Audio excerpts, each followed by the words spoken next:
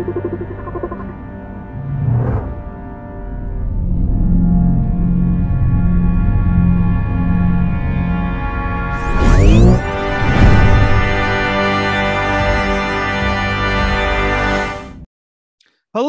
fellow travelers, and welcome to the Traversing the Stars podcast. How are my loyal listeners? Thank you for your continued support. As always, hit that subscribe button, everybody. We have an amazing show for you all because aboard the mothership is Kurt Farquhar. You know him as the composer for Black Lightning and the King of Queens. He now scores First Kill on Netflix. Now come join me as we go traversing the stars. Hello, Mr. Farquhar. Thank you so much for coming to the First of the Stars podcast. Hi, nice to see you. Definitely a pleasure to talk with you, sir. Pleasure being here. So I always start off with a question of inspiration. So what inspired your love for music and who were your earliest influences? Wow. What inspired my love for music? I don't remember a time when I didn't love music. I started hearing sounds and melodies in my head when I remember it's back as far as 3 years old. Oh, wow. And, humming things, melodies over and over again. And I've never been able to stop it completely. I can tamp it down, but I can't stop it ever. It's constantly going on in my head. 24 hours a day. Inspirations, I love Claude Debussy. I love Miles Davis and Keith Jarrett are really, really big inspirations for me.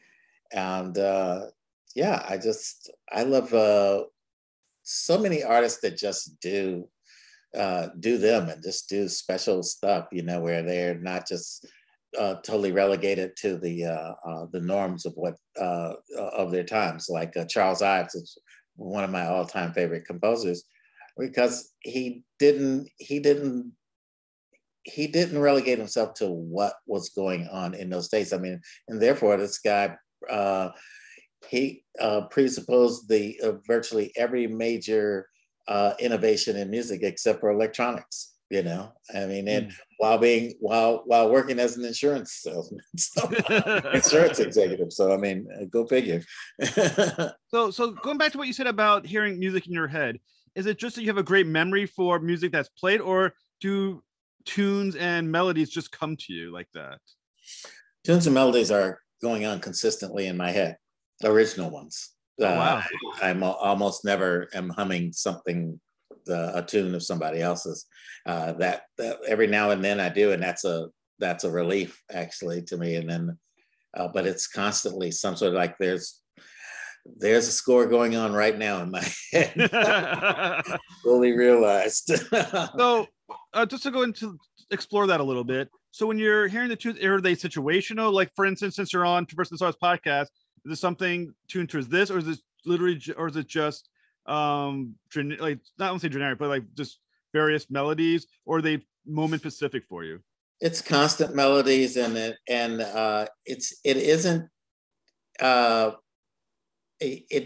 isn't in one particular direction unless I'm writing and I'm pushing it in that direction. Sometimes I try to tamp it down so it doesn't just make me crazy, my head explode from constantly hearing this. But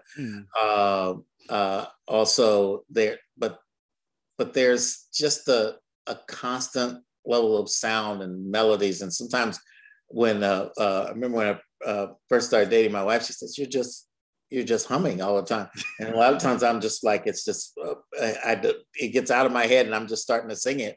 And so it's really a good thing that I do have the job that I do, because I don't know what I would do if I was like this and I wasn't a composer. I mean, could you imagine how painful? I think back to an old Star Trek episode back in the 60s where these aliens, to drive these people crazy, they would place a melody in their heads and they couldn't stop it. It was just driving them nuts. I said, oh my God. I remember when I came in, I said, that's me. I said, oh, okay, I got it explained now. Well, like I said, thank God you have this job, because if you were like a lawyer or something during court when the other prosecutor or whatever is talking, just in there humming along to your melodies randomly. Can you imagine? I mean, and that's literally my mom wanted us all to play instruments, but we weren't actually supposed to be musicians. We were supposed. She chose all of our careers, and you're supposed to be a doctor or a lawyer, and I was supposed to be an attorney. But really? That didn't work out. It didn't work out with any of us. We all ended up being relatively creative. But I mean, your musical education is immense. So once again, I tend to research my guests, and so you attended the Berklee College of Music in Boston, the National Conservatory of Music in Versailles, France, Eastern Illinois University. So how did this accumulation of education make you a better musician? Did it affect how you heard music in your head or how you approached it? What benefits did each academic institution have on you as a composer and musician? Well, first of all, I never studied composition at any one of those schools, and each of them was, especially Berklee and Versailles Conservatory were known for composer. I mean, Claude Debussy went to the Versailles Conservatory, and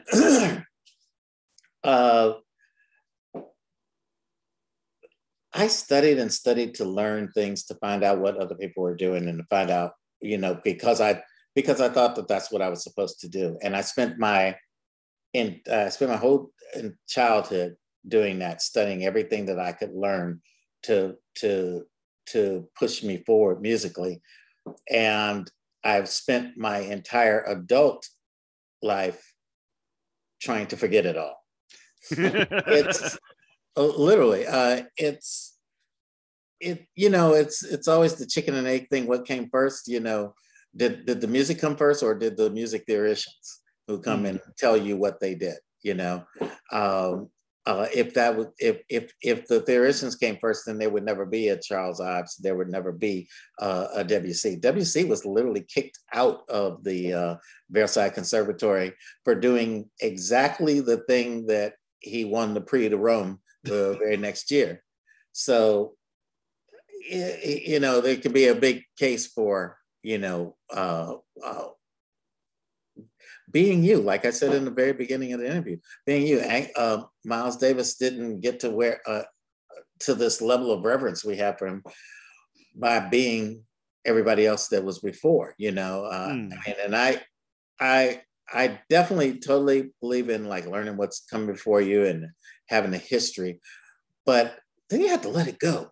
You have to let it go, and you have to, everything that you need is inside you now. It is more a process of letting it out. I believe if used properly, the knowledge that we get and the tech that the technology and education and everything can be useful in helping you get these things out. But they're not, I don't find them useful in getting you to a place of creativity, a place where you're expressing yourself fully and wholly, I mean, that's more of an internal journey. I mean, I have to learn more about myself. I have to have this acceptance of myself. I have to be a very great viewer of what is outside of me and what happens in the world.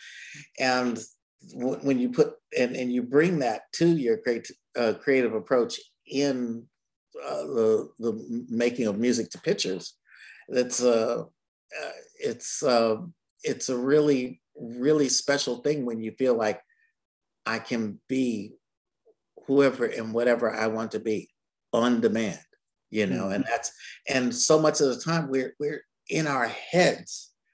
We're in our heads. The most beautiful things that we've ever done didn't come from our heads, they came from our hearts.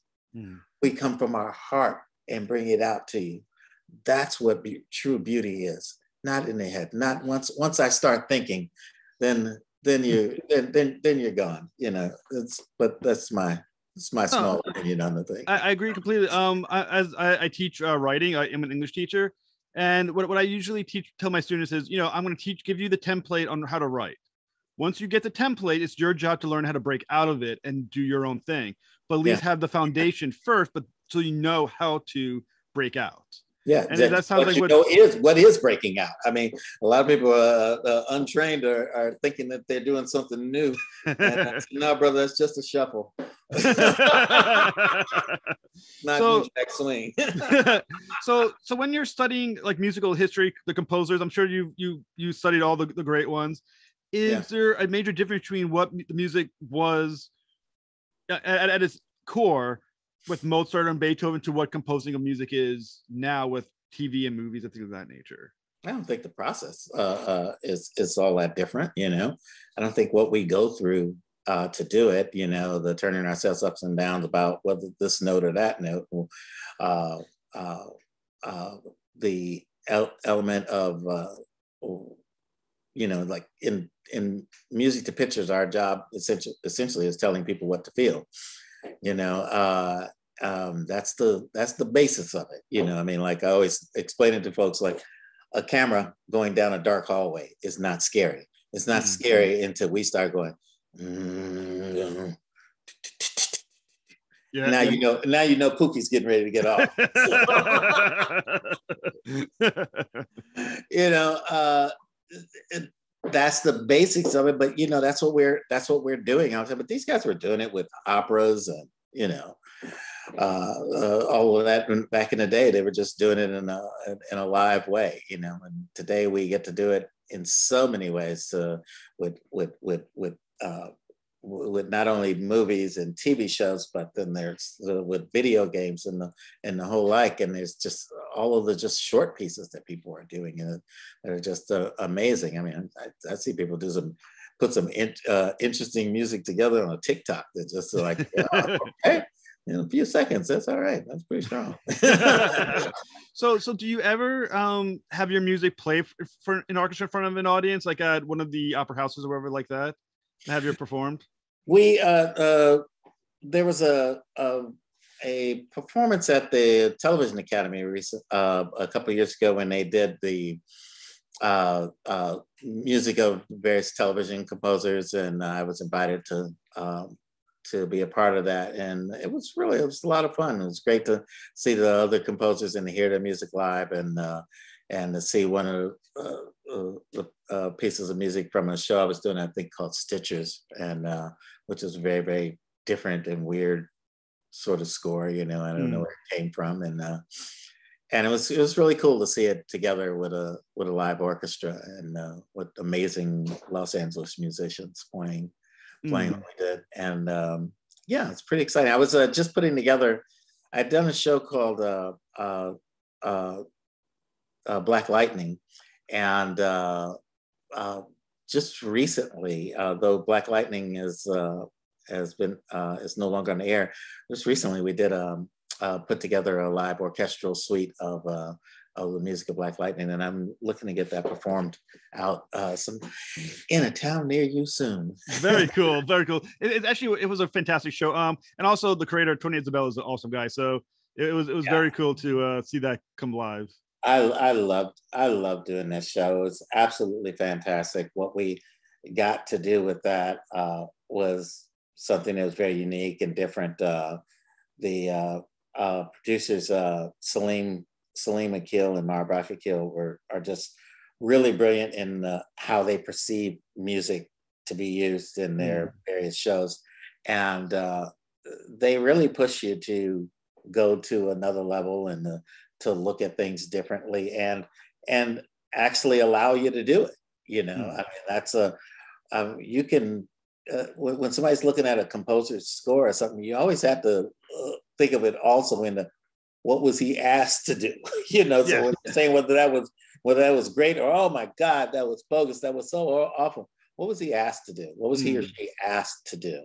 What was the, because we are a cog in the wheel. We are, and the last cog almost to come up. You know what I mean? We guys are so impressed with what they do and how the importance of their music. But this, you know, this filmmaker or this television writer may have been putting this whole project together for the last 5 or 10 years. And now you come in with all your musical brilliance. And now, okay, it's going to be cool now. I got it. I'm going to fix all of this. And I tend to not see it that way. I tend to want to know where they're coming from and what would it be if they heard music in their head all the time since they were 3. What would it be? What would it be if they had an absolutely limitless budget?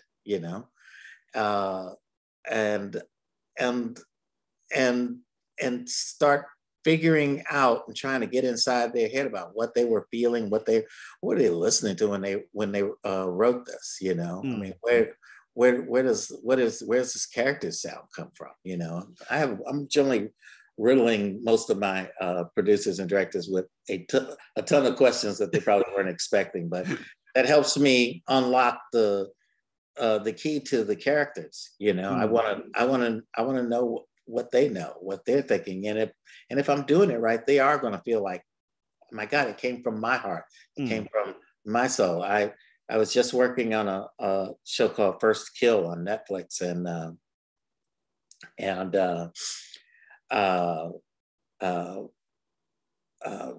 the producer, Felicia Henderson, just has a really wide range of musical tastes, and she's one of the producers that gets deeply involved with the music, and it's really, really interesting working with her because she really cares so deeply. I mean, music isn't just, hey, that thing that we slap on afterwards. It's literally, in most of her pieces, is a character in the show itself. And this score that we came up with was vastly different than most things that I get to do and that she's had on her shows. And we just wanted to go for something just wildly different. I mean, we were doing tons of ideas with vocals, but a lot of times the vocals aren't what you thought were instruments, were actually vocals. We were chopping it up. We were processing instruments to make them almost sound like a drum or something else. That there's one of them, we went so far. I remember the singer came in and I said, do you like what I did there? Did you see it? And that she had no idea of what was supposedly her. I said, would you run that by me again? I said, no, see, that's you right there. And I took all the processing off and said, see, that's what you're saying. Like, oh my God, this is crazy, So it's a really, really interesting process. And one would ask, well, why would you take a perfectly good vocal track and make it sound like a synthesizer or make it sound like a drum or something else? I said, because now I get to experience that person's humanity. They bring their soul to this in a very different way. It may sound like a synthesizer, but she's not a keyboardist, and she's not going to necessarily phrase it the way a keyboardist was. If it's a drum, she's not going to phrase the drum the way I'm a drummer. She's not going to phrase it the way I would, And it's just going to have a little bit more of its own thing. And that it was kind of just fun. well, I mean, your career has been immense. I read somewhere that you have scored more primetime shows than any African American in history. What does that mean to you? I mean, is there pressure in knowing that new composers then are looking to you for inspiration, and is there a responsibility in that to the next generation coming up trying to do what you do?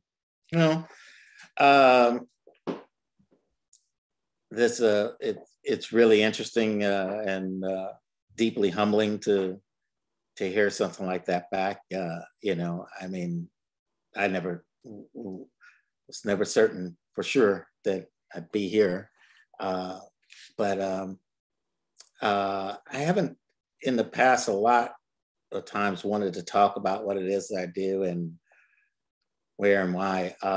But I think it's important that young people see that there's a path for you. Hey, I was born in the projects on deep south side of Chicago. There's no reason for me to immediately think that I would be here talking with you now.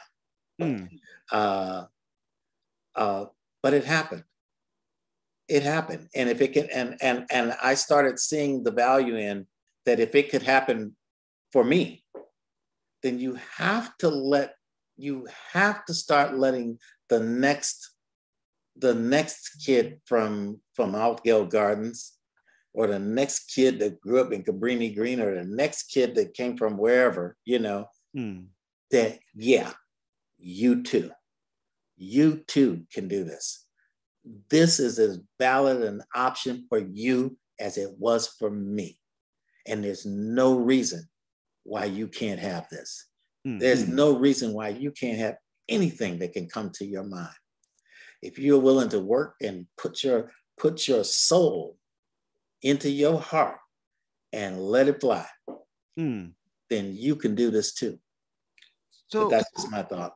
Well, having come from, like I said, the projects, what was it in you that you felt you had the confidence to do what you do and pursue what you pursue? Because once again, that's not an easy path that you chose. I mean, music composer, there's only so many that are out there successfully.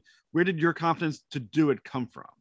Oh, I can't say that I necessarily had a confidence in that. I knew that there was something that was there for me. I mean, I was homeless and living on the streets, and I still thought there's going to be something for me. I used to run around saying, "Kid with a future, kid with a future." Because you'd be walking when you're homeless and you're walking the streets all the time. You almost get hit by cars a lot. that's something that they don't tell you. and I never forget times when I'd almost get hit or something. I always say, "Kid with a future, kid with a future," and I was like, because I knew that there was something. I didn't know that there was this. I didn't come out here to be a television composer. I didn't watch TV or movies. But it happened. There was something that I knew was there for me. And I believed in me ultimately. I believed that this was just a momentary circumstance. I believed that there was something there, and I was working towards it, but there was something in me that I had to fix.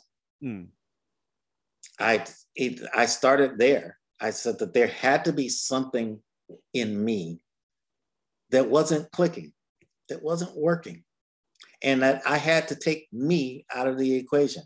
And what I mean by that is, at the end of the year, when we're trying to add up what when we're seeing the things that fell apart for me, and this and then we're adding up, well, what worked and what didn't, and why. And I was never going to be in that equation of why things didn't add it up to not working. I was going to take me out of the equation, which means that all of the things that I could control. Look, I can't control if boss man cousin Pookie has been sleeping on his couch for the last 6 weeks, and they just Dwight tells him, "You got to get rid of Pookie." Well, I've got a job for you, Pookie. And there's nothing I'm going to be able to do about that. There's nothing I'm going to be able to do if somebody needs to put somebody else in that position, or for whatever reasons this has to go somewhere else. But I'm always going to be the most prepared person you ever saw. I said I was going to be the person that was happy to be there at that job, which matters. Hey, boys and girls, it matters. I said, personally, sit in a room in a dark, windowless room for 16 hours a day. It matters who's next to me. It will matter who's going to have to hire you one day. And, so I'm happy to be doing my job. I'm always prepared. I'm on time or early. I'm treating the people right. I said, people ask, like, how do you get so many jobs? And how do you get so many hits and this and that? I said, first of all, I only work for Steven Spielberg. And they said, what? I sworn that was John Williams, but I'm walking with you on this one, brother. What's up?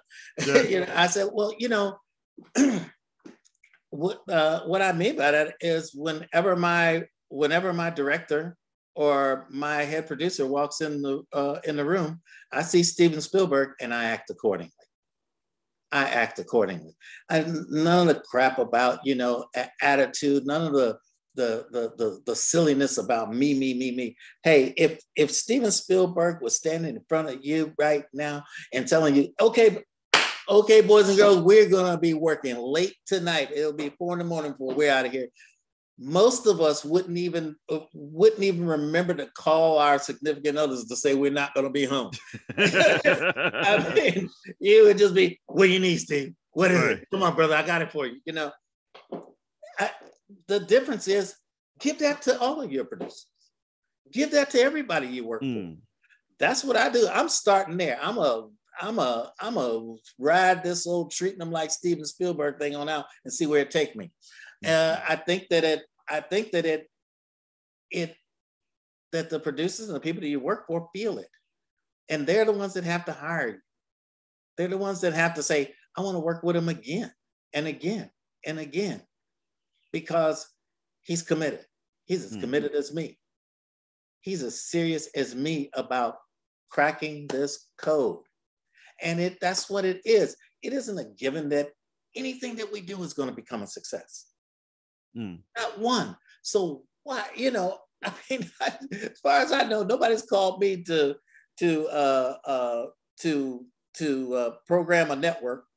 So it doesn't matter. It shouldn't matter to anyone what my opinion is about the show that I'm working on, about the movie that I'm working on, about this TV series. I don't know. If I did, my butt would be bronzed and sitting out in front of Sony. Said, "Go that away." You know, it doesn't work that way. So many things are involved in whether something succeeds or not, that when you see these people picking up an Academy Award or an Emmy and they're crying like babies, they mean it. They barely can believe that this thing even got done at all, let alone that it got done in this high of a quality that you decide you want to give this to me. You know, we don't know.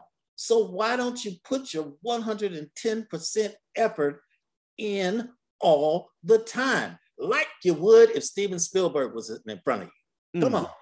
You don't know. You don't know when at some point or another, somebody worked on a first film of Steven Spielberg's. Right. Or an earlier picture. You didn't know. You did not know that was going to, that a movie about a car and a truck dueling was going to be that big. You can't possibly. You can't possibly have 110% known that a movie about a big, obviously plastic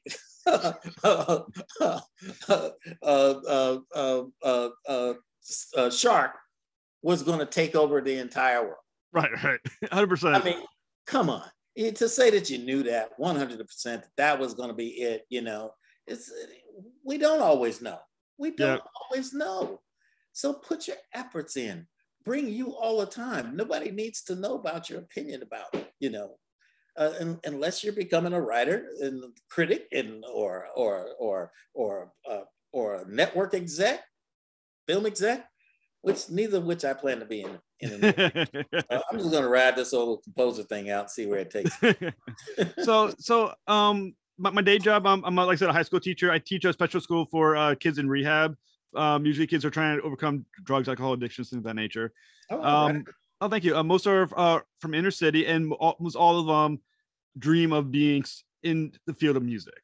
So if there was one thing that I could give them for advice to get them to where you are, what would be the one thing I can tell them? You can tell them this, that there is no one thing. Okay. There's no one thing. There's not the one piece of music that you're going to write that's going to change your life. It tends to be, I did this and it got me there, and this got me that, and this one got this person to talk to me or to think about me, and so on and so forth. There is no one thing. There isn't the secret. Trust me. Where I came from, we used to talk about the secret that was going to make us be one of those monsters out at the coast, because that's what they were out from Chicago, Illinois. Everybody in New York was better than you. Everybody in LA was better than you. Heck, everybody in New Orleans was better than you. And so if you was at the coast, you were better than us. Well, you've got to change that up and know that you are special too. Instead of trying to reach for who we are, please turn inside and let you out. Let you out onto the world. Nobody wants to hire you, the next person to sound like John Williams. You're not trying to get the next Blake Neely. They're not trying to hire somebody that comes and sounds like me. They're trying to get you for you. And only you can tell us who that is. Be completely and unabashedly you, joyously you. Revel in the you-ness, revel in the downside and the upside. It is a journey. This is a journey we're on. I'm still on this journey. I'm still trying to figure it out, brothers and sisters. And you need to take stock of who you are and what you've decided to be on this journey. And just ride it on out. Ride it on out. Go in there and do not give up. 6 months before my breakout year, where I picked up something like 9 TV series in one season, I was giving up. I walked into my manager at that time and said, I'm done. I can't take it anymore. I can't take one more rejection. I can't take one more, hey, just wait. Oh, you're really great, but you're really this, and it's gonna happen. I couldn't take it. I was out of here. I had a plan. I was gonna move to Vermont. Hi, Vermont. I love it there. I was gone. And 6 months later, I picked up 9 shows at once, new shows at the same time. So hang in there. When it's at its lowest, that is the floor you get to stand on, to push off from, to see the skies, to see everything that you've ever dreamed of, and then some. Even I could not have dreamed of all of it. I did 22 different TV series and movies last year. This far in my career, I would never have figured that. I would have never have thought, oh yeah, sure. Go out and see what your journey is going to be. Don't give up, and just and be honest with yourself. The biggest teacher that you can get is being honest with yourself. Telling you, I had a teacher one time, Johnny Lane, who used to, this was a great device. He would take you and one of your other friends that was like, if you're a drummer, you bring 2 drummers in there and say, okay, who's the best here? And if you went off and just said, oh, well, I kick his butt, I'm not the fail. If you were just, oh, that was just great. He just does everything. It's just so fantastic. But you just effusively just went on and on about him. Fail. You did fail out of that. If you sat down and very, very meaningfully said, okay, well, Bubba's hands are stronger than mine. I've been working on it a lot, but if you see what his finger control is like there, it's really remarkable. But he can't touch anything that I'm doing with my feet. And by the way, I've got a really strong ability with independence that I think is better than him. His sight reading is good, but you pick apart every little detail of what you do. A meaningful conversation of coming from where? Honesty. Honesty. So if you can be so honest that you can say the things, he felt that if you could say the things that were good about you, but also the things that were not good about you and about anybody and anything else, then you had the ability to move yourself forward. We get hung up in the lie, in the fantasy, the thinking that you're something that you're not, and thinking that things are something that they're not. Oh, there's all these crooks in entertainment and Hollywood, and so that's why I couldn't make it. And it's not a real job. It's not a real job. Well, none of these are true. None of these things are true. If they were true, you'd have to go to that big green and white building in Burbank with the mouse ears on top of it, and tell all of them to get out because they're not doing a real job. And when you were finished that, you should walk across the street to Warner Brothers and tell them to leave too, because they're not doing a real job either. Yeah. If you if you treat it like a business, it will treat you in kind. And it treats you in kind by giving you money. You know, you can't come into this field and treat it like a joke, showing up late, showing up with every stupid attitude in the world, without coming to it with some reverence and some professionality. If you do that, you're going to get what you're reaping from that. But if you say, I'm going to take this seriously, I'm going to treat this like this is the last thing I may ever have, you may tend to reap the benefits of that, and do it with honesty. Geez, sometimes I'm not doing as good as I should be. I need to redouble my efforts. I have to be. Where am I weak? What's the weak part of this score? Not what's the great part that I want to show everybody. What's the part that just is barely skated through? Let's work on that too. Because I had to sit there and listen to hours of John Williams one time, going to Disney and with my kids, and I had enough. And they said, "Well, Dad, you just sit here." And they sat me right where it was this whole Star Wars thing, and I'm just listening over and over and over all of this John Williams music and thinking, I'm not even in this business. I'm listen to this every minute of greatness, you know. So we want to strive to that. That's for sure.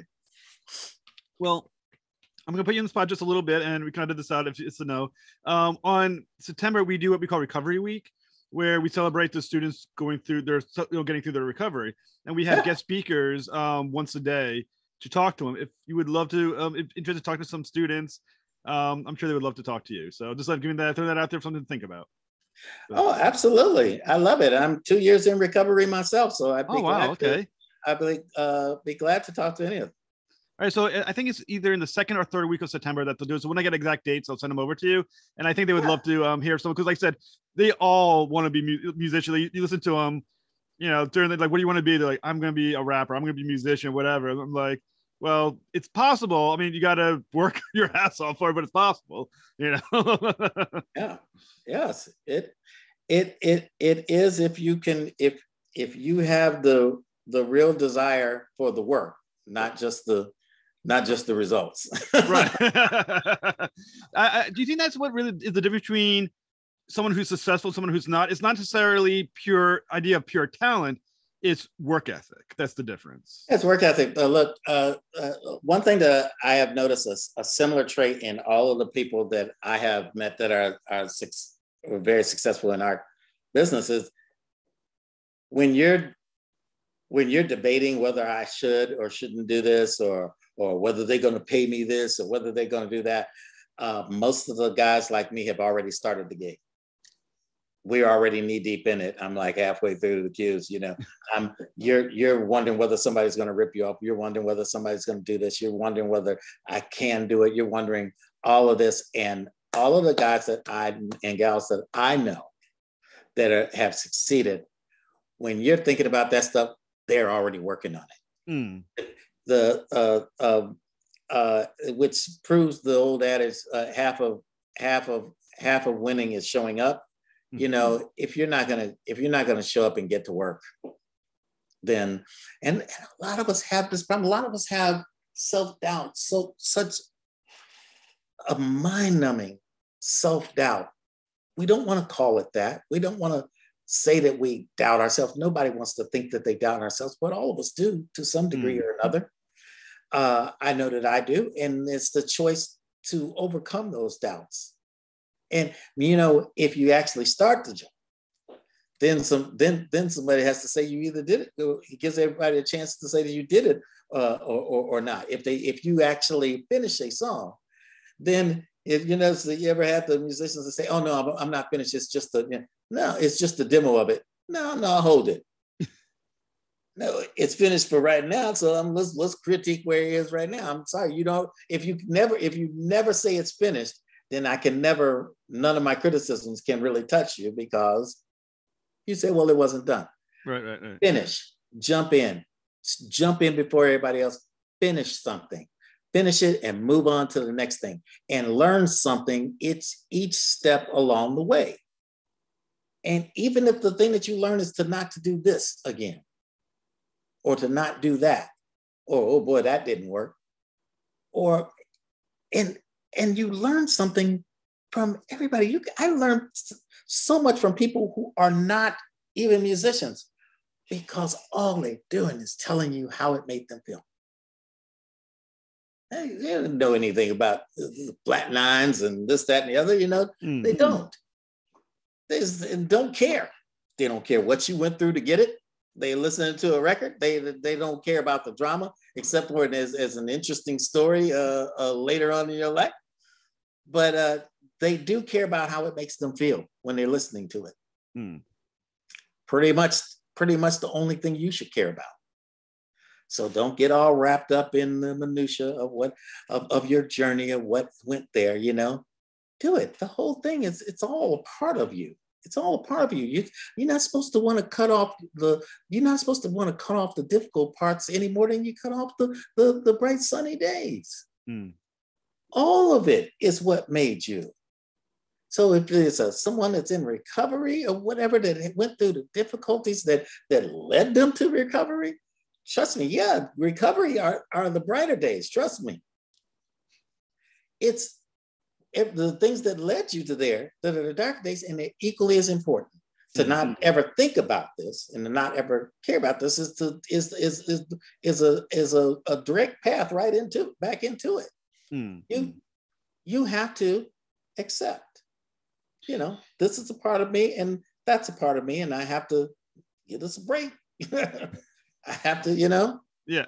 So, I mean, a lot of, once again, I guess the important question is, from a point of view of music, how far do you stretch your interest? Like, do you listen to music that you don't like, but it's a different style than yours? Like, do you listen to music that is not only classical, but maybe country, rap, rock? You go through all of it to pick something out from it. Well, those who know me know that I love country and Western music, that's my favorite music, oddly enough.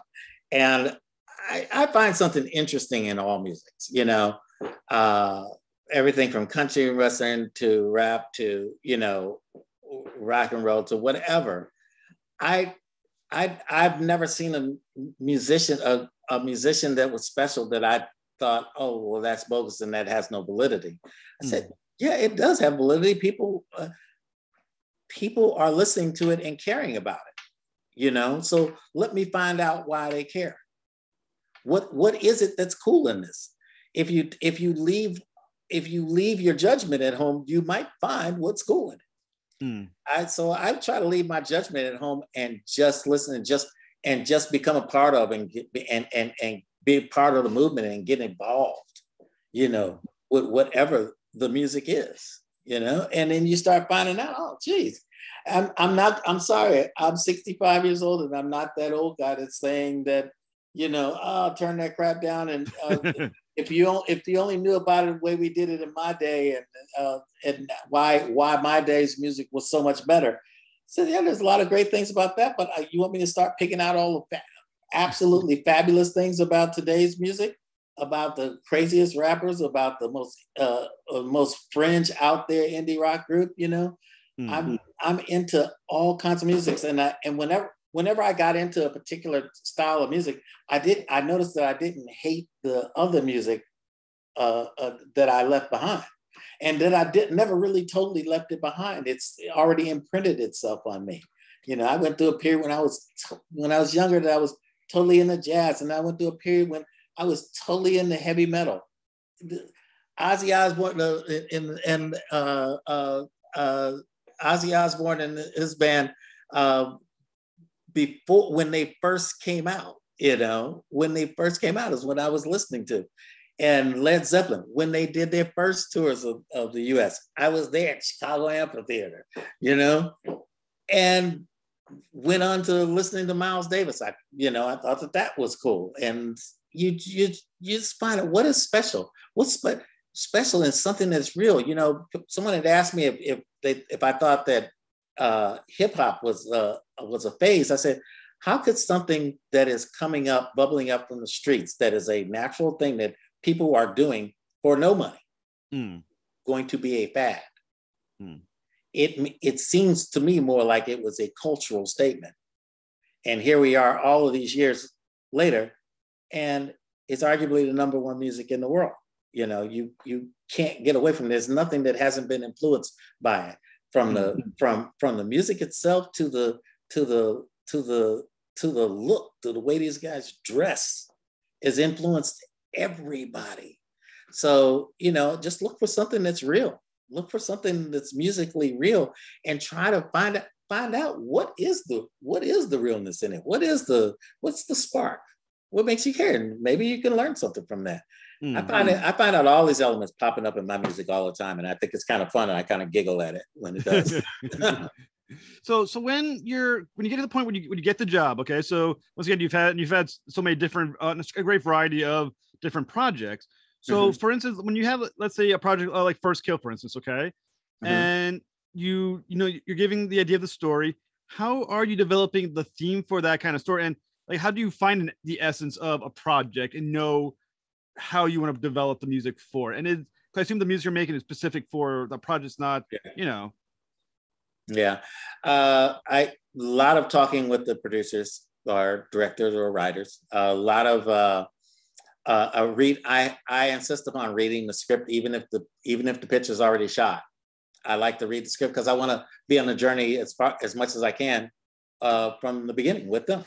You know, I want to take the journeys that they took. Maybe we'll end up at the same place together. You know, as much as I can. I bombard them with tons and tons of questions about characters, about storylines, about feelings and emotions that are going on there, you know, and what they are trying to get to, what they're trying to express at that moment. And if I come at it from that direction, I end up being a little bit closer to what they wanted to do, which is the place to be, you know?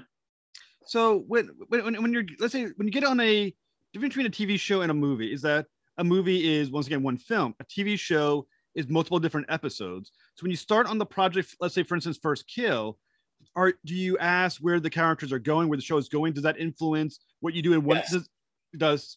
Yes, absolutely. There are things that you need to know, that, you know, that Pookie is actually that's the small character here, needs to have this thing because he's going to be Luke Skywalker, basically.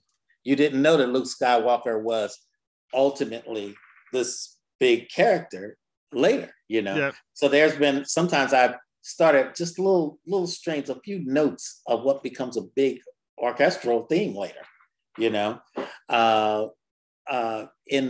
In the case of the First Kill, there were so many. I don't think that anybody could have guessed how that was going to, how that first season was going to end.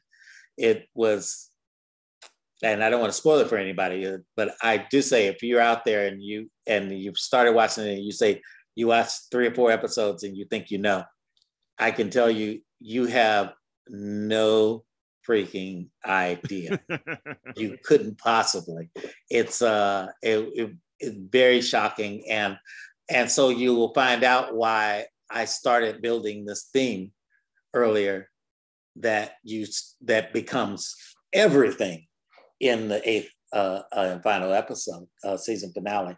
So you know, yeah, you're thinking those sorts of things all along, and it's interesting how you know, some producers will talk to you about where they're going story arc over years, you know, say, you know, that eventually so-and-so is going to become blah, blah, blah. I said, oh, yeah, that's good to know. You know, and at the same time, you can't jump ahead. You don't want to necessarily give that away. You got to live in the moment of where they are today, where they are in the journey now. You know, in Black Lightning, the part of I knew early on that the daughters were going to become superheroes, and which one was going to be coming out first, and showing her powers and all of that. And I started dropping little musical hints of what would ultimately become her big hero theme, which in the last, I think is the last or next to last episode in season 1, becomes, becomes a huge anthemic sort of piece of music in a battle with her and one of their main nemesis, while her father was fighting Tobias well. And by this point now, this cute little piano cue is now turned into this big, which I knew it was always going to be, this big anthemic heavy metal rock sort of thing that was going on there. And you're like, oh, shoot. And then it took a few people a while to look back and say, oh my God, that was that same little theme that was, yeah, that we were tinkering around with for several episodes, for half the season almost. That's also, I mean, and in the first kill on the soundtrack, you have a piece called Oliver. Is that kind of how you approach that one as well? Because once again, it's directed to a specific character. You're developed a theme for that particular character. And when you work on when he appears in other scenes, are you working in that theme as well to carry over through across those? That is an interesting thing. Yes. And yes, I know that there are going to be some interesting things that are going to happen with Oliver in coming seasons. So whenever that is announced, but I needed to give him a certain sort of darkness and a edge, and we'll see where that takes us. But it's in its much more simplistic form right now. And that's going to grow into something. Yes, Obi-Wan Kenobi has taught you well. So when you're doing your composition for a particular, piece for the, like I said, first kill, for instance, how do you know when it's finished? How do you know that it's exactly at the point where you needed to take it? I go through this process, and thank you for asking that. I always tell my young assistants, I'll say, if you are listening, if you are writing more than you're listening, then you're doing it. Then something is wrong. Something is going to get screwed up. I spend a lot of times listening to the scores. I'm watching the picture, listening. I go into different areas of the room and listening to it from over here. I listen to it at different volumes, different levels. I go into other rooms, like I was in the kitchen or something, but I was hearing this show in the other room, and I want to see what it would sound like from there. I'm listening from all sorts of levels to give me perspective. And when I am no longer, and I come back after listening to that, and I may make me add something or take something away.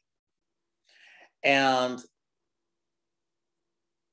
when I finally can listen to it, and I only feel like a fan, nothing is making me feel that urge to add something or take something away. That I feel like nothing is bumping me, that I'm not focused on the music. I'm only focused on the scene and the characters and what they're saying, what they're trying to emote, and it feels like one, then I'm done. Except for if a producer or director comes in and says, that's crap, we got to change it all. We've got to change it all. And then I'm not, and then mystically I'm not done. But I think if I do that right, I generally have less notes like that. Now, when you get feedback from a director or producer or whatever, is it sometimes just tweak this or that, or is it sometimes you may not realize what's going on with this character, you may want to consider this? Like, how does it usually come? All the above. I was in First Kill recently. There was a very heavily effects laden area and what it looked like and what they had told me initially are not what it looked like when they got the full effects like several months later. And we basically had to rewrite everything. It did not have the girth and the intensity for what they had coming off the screen. I have a tendency to get less notes only because I'm not writing the music for me, you know, and I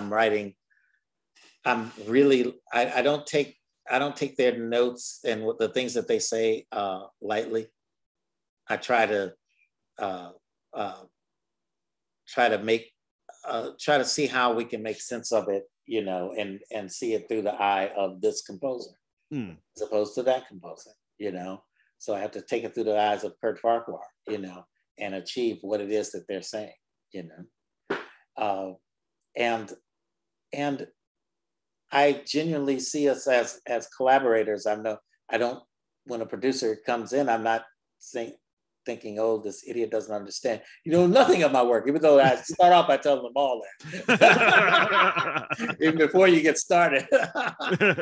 But, you know, I also tell all of my producers and directors, I said, you know that thing where, you know, an artist is just very uncomfortable about, you know, somebody talking about their work or whatever. Yeah, well, I don't have that. It fell out. It fell out of me sometime in the 70s. So you might as well go straight for what you want to say as aggressively as you want to say it. You want to say specifically that that's crap and this is why this doesn't work. Absolutely none of it for this thing. Go ahead and tell me that, and we can get to what you want quicker. You know, I just don't have, these are not my babies. I always tell them my babies are at home and at school in San Marino. At least I hope they were. And this, you know, as much as I love it, you know, I'll do whatever you need, whatever it's going to take to make this scene real for you, to make it sing the way you want it to. So where can our listeners find your soundtrack and First Kill, the series? First Kill is on Netflix, and watch and binge it to the end. I'm telling you, you're not gonna believe that ending on that. And the soundtrack is out everywhere. You can see it on Spotify and Apple Music and Amazon Music, and it's virtually everywhere. And please check it out. It's a lot of fun. Download it, buy the music, you know, do it old school, you know, and share it with your friends. It's a lot of fun. It's a wonderful piece. I was telling everybody, I said, this is my, although this gets lost on some of the young ones. I said, this is my Dark Side of the Moon. Oh, I love that album. So you know what I'm talking about. Oh, I know Dark Side of the Moon. It's fantastic. Yeah. Eclipse, perfect. This is my Dark Side of the Moon. It's an epic journey. So please check it out. Well, thank you so much, sir. You were fantastic to talk to, and it was a great pleasure, sir. Oh, thank you for having me. I really appreciate that you found me relevant to talk to, and I'm so proud to be here and chat with you about something I love so much. Well, thank you so much, and you'll hear back from me about the. Okay, yeah, absolutely. All right, bye-bye.